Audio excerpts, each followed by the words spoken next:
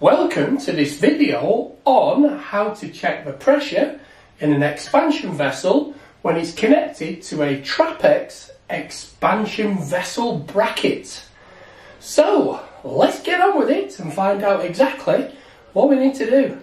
Now first of all, let's have a look and see what you actually do get with the bracket. So you can see the bracket is designed for expansion vessels from 2 to 25 litres. But this expansion vessel does not come with the bracket. This is an 18 litre expansion vessel. But this does come with it. So we have this isolation valve and drain point. And also you can put your filling loop onto there and you can dose inhibitor into there as well. If we look on the top, the first thing there, we come with an air vent. Now you could change that for an automatic air vent if you wanted to. Then we've got a 3-bar pressure relief valve, and just above there we've got the pressure gauge. Then this pipe round the back here is where the water actually comes in from the heating system. Now if you wanted to buy one of these, you can buy it from Arctic Haze for about 42 quid, including the VAT. So that's what we get on this Trappex expansion vessel bracket.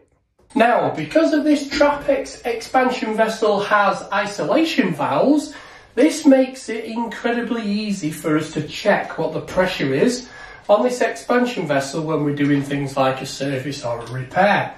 So, all we need is a adjustable spanner, but also this cap here. If you wanted to use it, on the end of it is the right size for turning these valves off. So the first thing we need to do is put the spanner on here and isolate the vessel from the bracket. So this bracket will keep the same pressure in there. When we come to drain this out and relieve the pressure, we will keep all the pressure in there so we're not wasting water or our chemicals like our inhibitors. Now, next thing, the bracket actually comes with this connector and a rubber washer. Now the connector can be used for a filling loop if you've got, like we've got here, a sealed system, but we've got a filling loop on another boiler. So just get the washer into there and screw it into the end of here.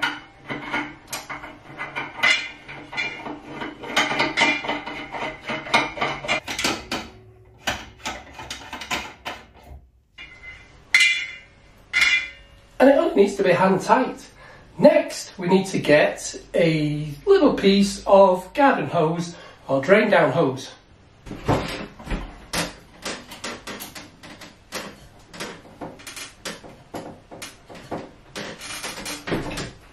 Now, as you can see, I've connected the hose, and luckily enough for me, there's a kitchen sink right near this vessel. So I don't even need to go to drain. So all I need to do now is get the spanner at the same, and I'm just going to open this valve now, which will relieve the pressure off the vessel.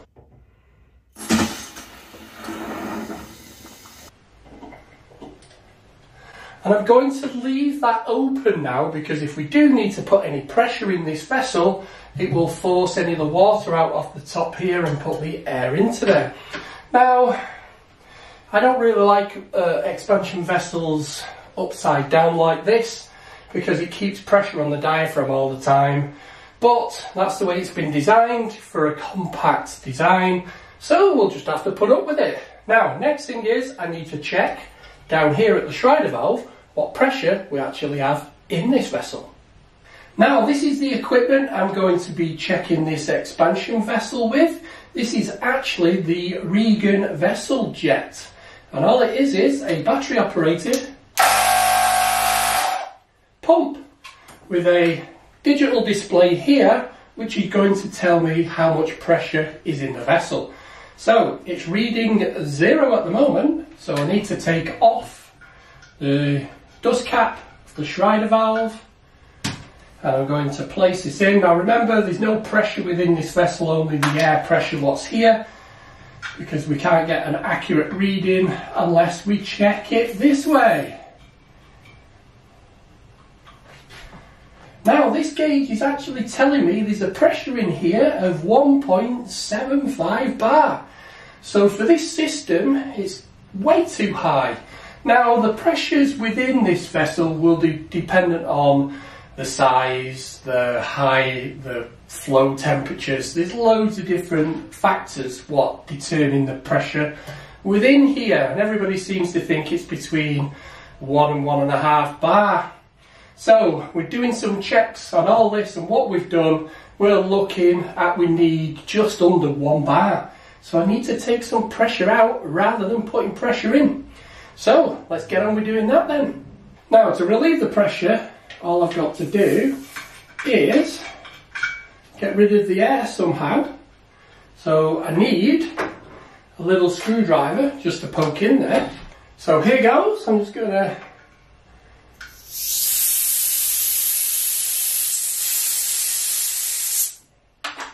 so let's see what we've got now.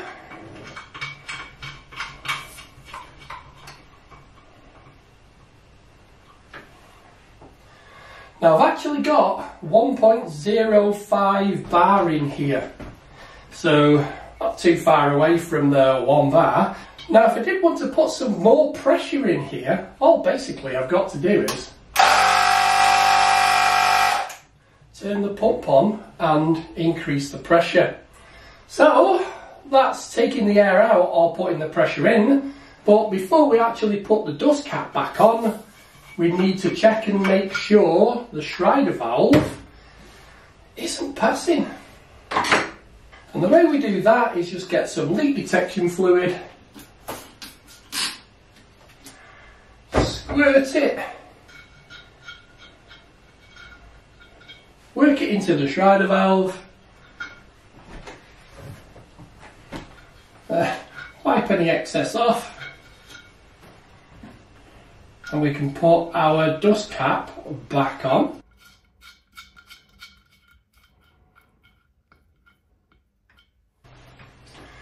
Now let's sort out the top. So first thing is remove the hose. Take off our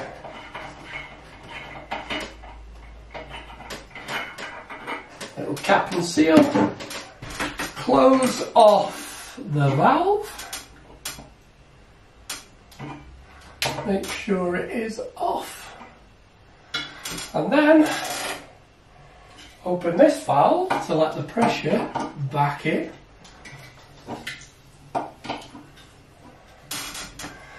And put the dust cap back on. And now the job is complete.